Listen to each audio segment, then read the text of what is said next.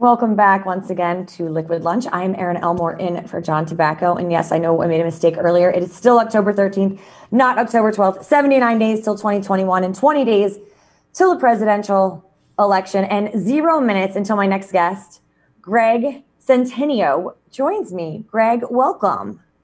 Thanks, Erin. Great to be here with you. I had fun talking to you off camera before, and I kept telling you to save it because I knew this was going to be really fun. So you are a strategic entrepreneur and business accelerator influencer. What does that mean? I don't know.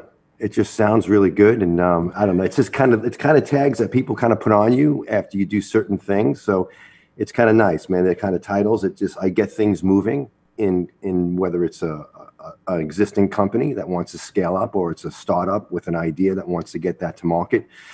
And you need influence to do that, to move people, to get your dreams and your goals, make them reality. So do you mean influence in sort of the social media way that all the kids are talking about these days? You help people in social media, or just help them because you're a connector of businesses and industries? Yeah. What is your expertise? That is great, man. The expertise is how do you move large numbers of people into your area of goal?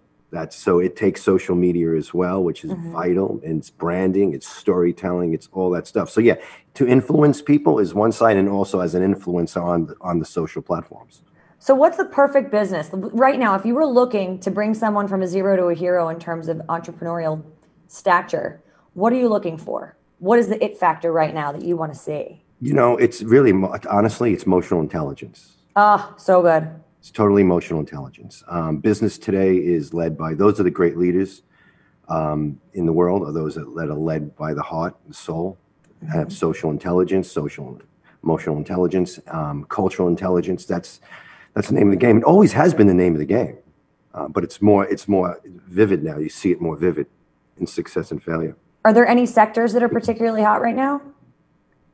I think opportunity. Yeah, I think the digital sector is massively hot. I think new technology is massively hot. Everyone's talking about, right? Go back 15 years ago. They said, if I only knew about Facebook and what Facebook was going to do, I would have invested in Facebook. Well, yeah, hindsight's 2020, right? Everybody says the same thing. So, but they're not doing anything today. So they're making the same exact mistake they made 15 years ago. They're not doing anything. They're not looking at anything. So there are so many great, whether it's Tesla today, which has got to be reckoned, man. You got to look at Tesla as it's not a car company. It's a technology company, man. That's moving forward in the space of energy and space exploration.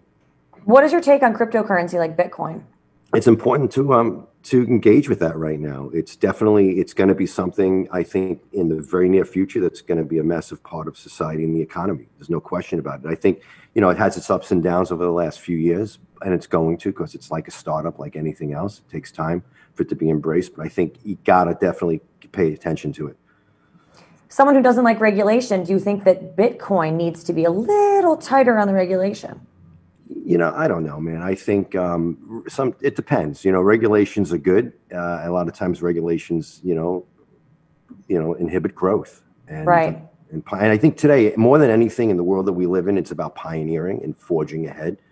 And so, you can regulate something and it's going to blow out the back end. So I think it's really hard to do things like, especially in the tech space.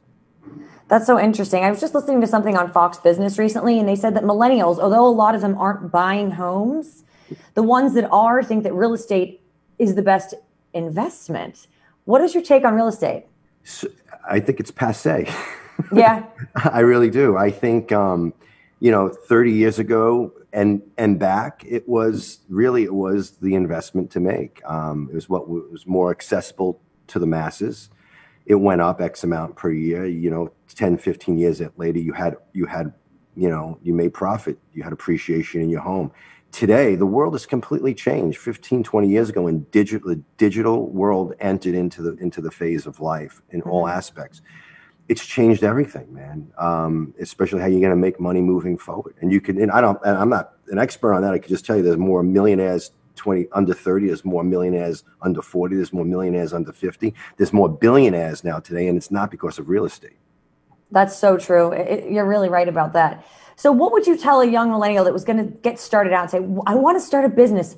I just don't know what to do. Is there a book that you would first tell them to read? Is there a resource that you would tell them to go after? Is there a person that you would tell them to emulate?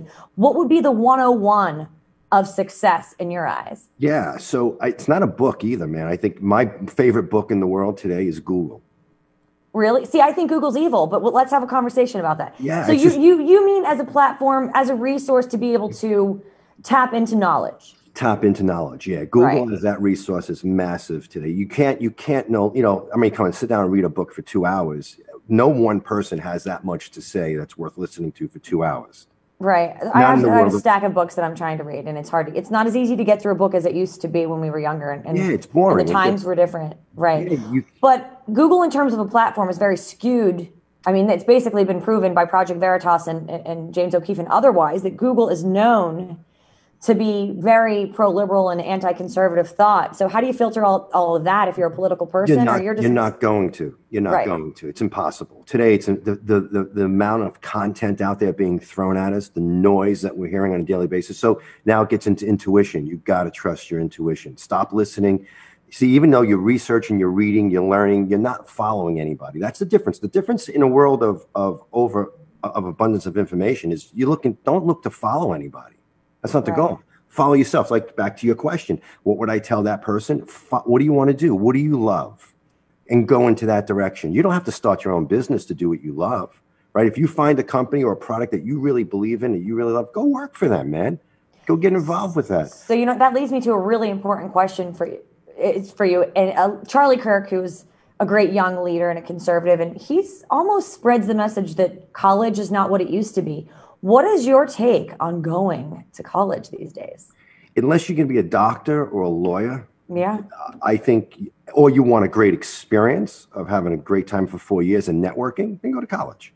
Right. You're gonna drop $100,000 to $200,000, but if money grows on trees, go to college. Otherwise, get that life experience, right? It's all about it's not. College was the gatekeeper of information. It's not anymore. It's not anymore. Now it's a bastion of liberal thought.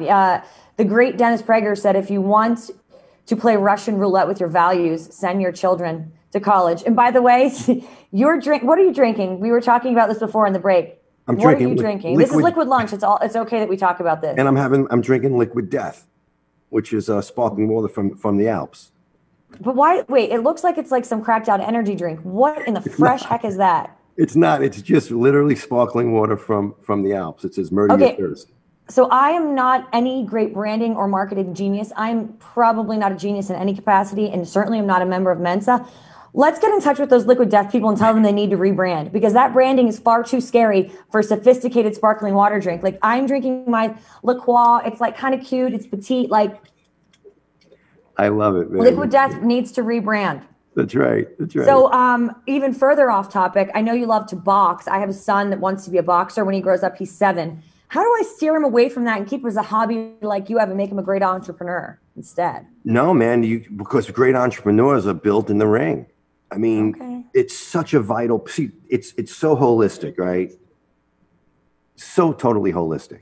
You have to incorporate some type of physical fitness regimen into your lifestyle, man. If you don't, you're not going to be a great entrepreneur, man. It's about the mind.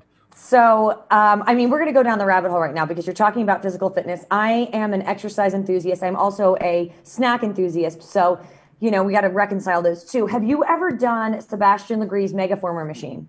No. Okay, this is an episode of Liquid Lunch. Okay, so you and I are going to talk offline. There's this machine that I do almost every day called a Megaformer, and it is mind over matter, and it's totally crazy. But when my son says to me, Mom, I want to be a boxer, and I say, oh, I didn't hear you. You want to be a hedge fund manager. I should stop doing that and just let him get in the ring.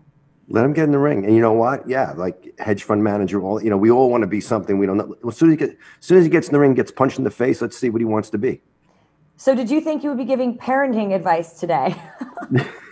I was open to anything, man. I was open to anything. Yeah, I know you have 2 daughters and they're great successes in their own right. What was the strategy to get them? One's a model, I think, right? They're both really, really. No, I actually have a son and a daughter. Noah is my son. He's 24. My daughter's Taylor. She's 25. And they're both in the film industry. Yeah. Wow.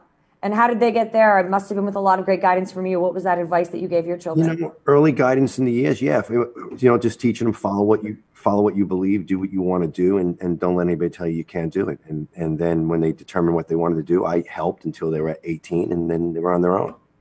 I think that's great parenting. Well, I know nothing about finance. I know nothing about parenting, and I know nothing clearly about energy drinks. But what I do know is that I need more time with you, Greg. Thank you so much for your time today. Let's do it again. And I'm sorry I wasn't John Tobacco, but I certainly did my best. Thanks, Aaron. It was great, man. Thank you. Take care.